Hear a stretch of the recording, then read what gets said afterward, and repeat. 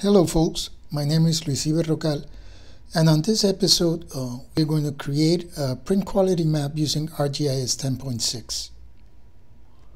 If you want to follow along the tutorial, you can find that data at bit.ly/luisiberrocal_maps.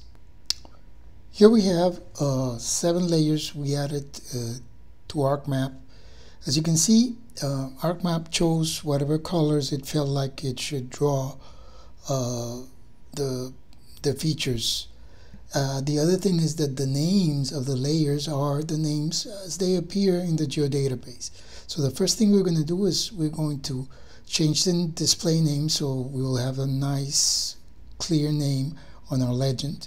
We're going to start by coastline. We're going to click once on coastline and then we're going to type coastline.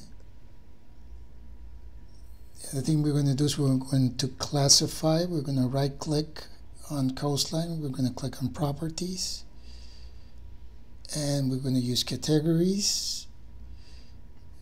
We're going to use status. We're going to unclick all other values. We're going to click on add all values. And now we're going to assign the colors we want for current and old. We're going to click on the line. And I want to select for the current red, but I'm actually going to change it to blue. I'm going to click OK. Now for the old, I'm going to double click on the line. I'm going to type on search dash because I want a dashed out, I want a phantom line. I want to change the color to red and I want to use 1.7 just as the other line.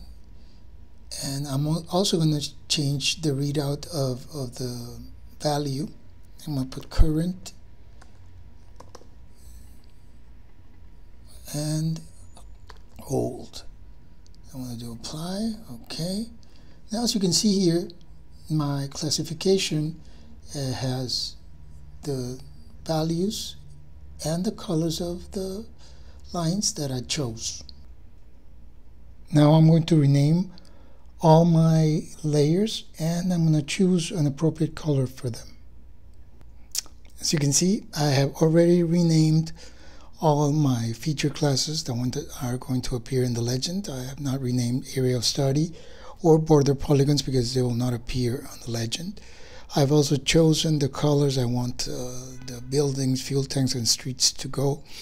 But now I want to show you how I'm going to classify the border polygons to show what is water and what is not. For that, I'm going to right click on properties. I'm going to go in the symbology tab. I'm going to choose category. The field value is mar, which is Spanish for sea. I'm going to unclick on all other values. I'm going to add. And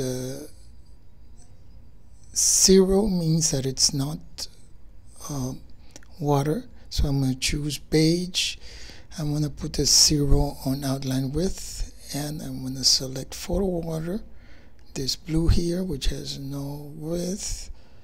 And I'm going to click on OK. And as you can see now, I have really nice color for the land and a pretty good color for the sea. So now we're going to start building our map. For that, we're going to go to View, click on Layout View. Now I'm going to check that I have the proper layout. I want to use a letter page, but as you can see, there are several other sizes. I'm going to choose ANSI A landscape. I'll click on Finish. The first thing we're going to do is going to add a neat line, which is like a border, a really nice border for my map. So I'm going to do Insert, Neat Line. And it's asking me if I wanted to place it around the elements I already have or inside the margin. I'm going to ask it for it to be inside the margin. And I want a nice 10% rounding. I'm going to click here, OK. And as you can see here in the border, it's giving us a really nice, neat line. Now we're going to insert the title for our map. I'm going to click here in Insert. I'm going to click here in Title. And we're going to put the title of the map, which is Coastline Map. Click OK. Now I want to make this a little bit bigger, so I'm going to right click on it. So I'm going to go click on Properties. I'm going to change symbol. Click on Change Symbol, and I'm going to make it the size of the font 26. OK. Click Apply. Okay. I'm going to move it a little bit. Now it's interesting that this is actually a property of the map and not something you just typed. Let's say if you go to here to File, Map Document Properties, if I type here Map 2, click Apply, you see it will update it here. So it's a dynamic property. I need to make some space in the map in order to insert the ancillary data. So I'm going to start moving around this map, start shifting it around a little bit. And I have moved and resized my data frame to put it just where I like it. Now what I'm going to do is I'm going to insert north arrow. I'm going to click on north arrow. I'll select something fancy like this one. Click OK. It always put it sit in the middle of the data frame for reasons I have not yet been able to understand. I'm going to drag it a little bit to make it a little bit bigger, right size. Now I'm going to insert my legend. Insert legend, and here I can choose which layers are part of the legend. I'm going to remove area of study and border polygons. I can also change the order in which the items, the legend items are shown. I'm just going to use one column. I can use more than one. I'm going to click on Next. I'm going to keep it by default. I'm going to use something slightly smaller, 12 for the legend. Click on Next.